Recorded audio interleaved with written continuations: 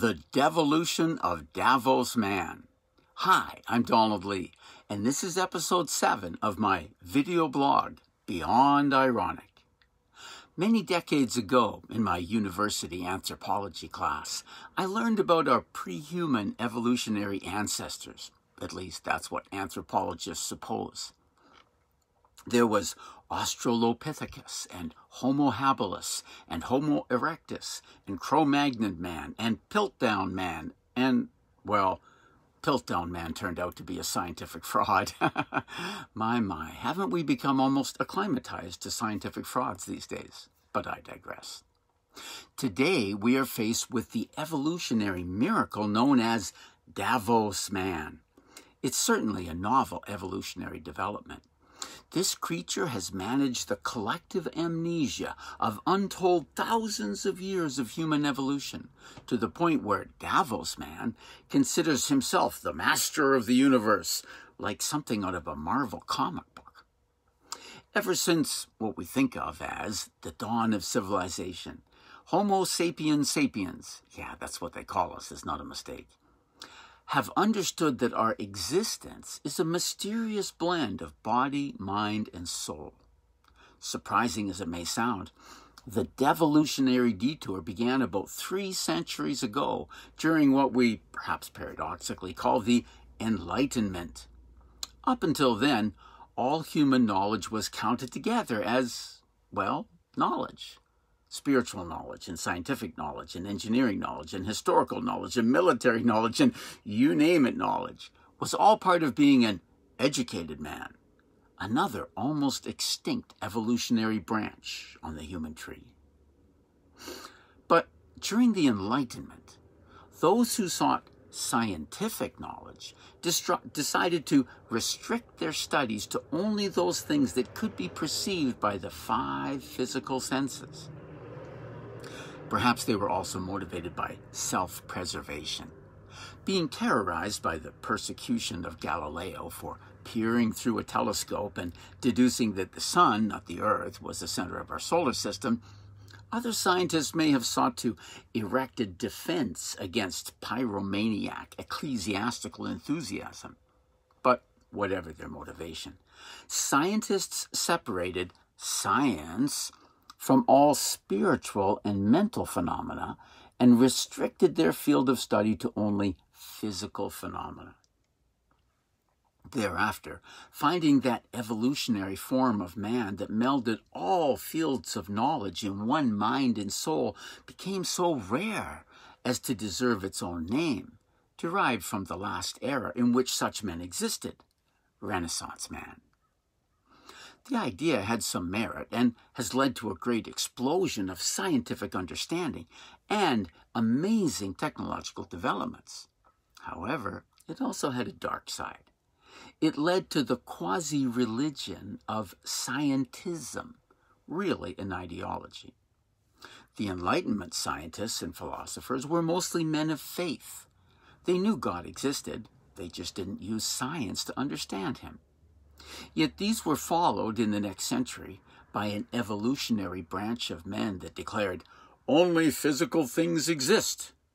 This bizarre idea had formerly only attached itself to uneducated man, since all truly educated men knew at least something of the spiritual mysteries and the existence of many realms of non-physical reality.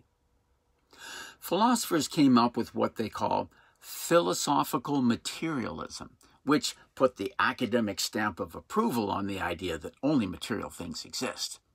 Of course, they had to sidestep what we call the hard problem of consciousness. This is the question, what is consciousness and where does it come from? This is a very hard problem indeed if you believe that only material things exist, since consciousness is so clearly non-material.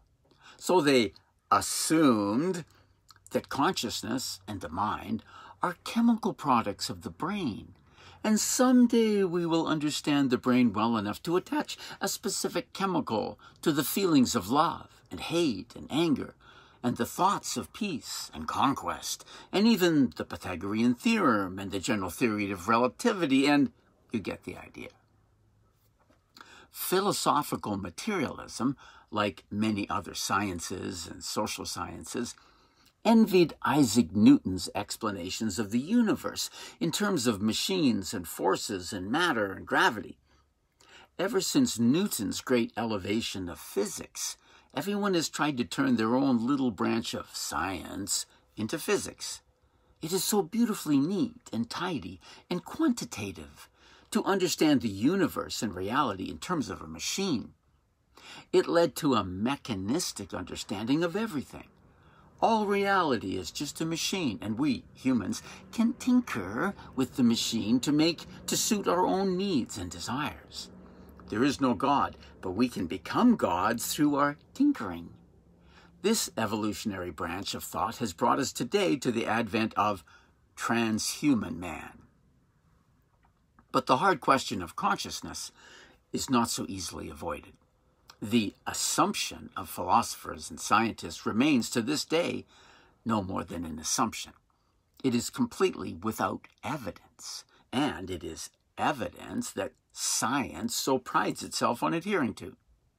As the great neurosurgeon Dr. Eben Alexander said, medical science has absolutely no idea how the brain gives rise to consciousness. In fact, the brain does not give rise to consciousness. When we look at the evidence of consciousness, scientific, personal, anecdotal, or any other type of evidence, it is clear that consciousness is not produced in the brain, is not confined to the brain, and is not even confined to the human body. There are physicists today who say that the more they look at the universe, the more its underlying principle seems to be not matter, but consciousness. Consciousness seems to pervade all things, animate all things, and come before all things. This is exactly what spiritual teachers have said since the dawn of time. As Pierre Teilhard de Chardin famously said, we are not human beings having a spiritual experience. We are spiritual beings having a human experience. To simply sweep all non-material reality out of your worldview is illogical, unscientifically, and completely ignores a vast body of material evidence. It's really beyond ironic how unscientific this scientism can be. However little we may understand it, there is obviously a large non-material reality. We would do well to investigate it rather than to ignore it. Perhaps you think I've forgotten about Davos Man. Let me come back to that. You see, Davos Man is completely captured by this philosophical materialism and mechanistic view of reality, of humans, and of the whole universe. Reality is simply not so. What they believe is a fantasy. Therefore, what they think and do are not appropriate responses to reality. The truth is, even though it cannot be scientifically proven, that we are fundamentally spiritual beings inhabiting a human body. And regardless of what you think about your body, it is a perfect vehicle for your soul. Our best scientists know little about how our body really works because they ignore its connection to and the operation of our mind and our soul. Thus, they cannot possibly make beneficial improvements to the body through transhumanist machines. They can only make things worse. The great modern mystic Gigi Young explains that there are two ways to degrade ourselves as humans. One is to degrade our consciousness and soul by continually allowing fear to dominate our consciousness. The other is to degrade our bodies through transhumanism. Both lead to devolution, not evolution, as Klaus Schwab and the World Economic Forum crowd believe. Transhumanism leads to a human body that is not refined enough to be able to host a human soul. Transhumanism separates your soul from your body. Only lesser developed entities will be able to inhabit these devolved transhuman bodies. You will lose your free will, your individuality, and your soul. Some would call this hell. This is the devolutionary path that Davos Man is on.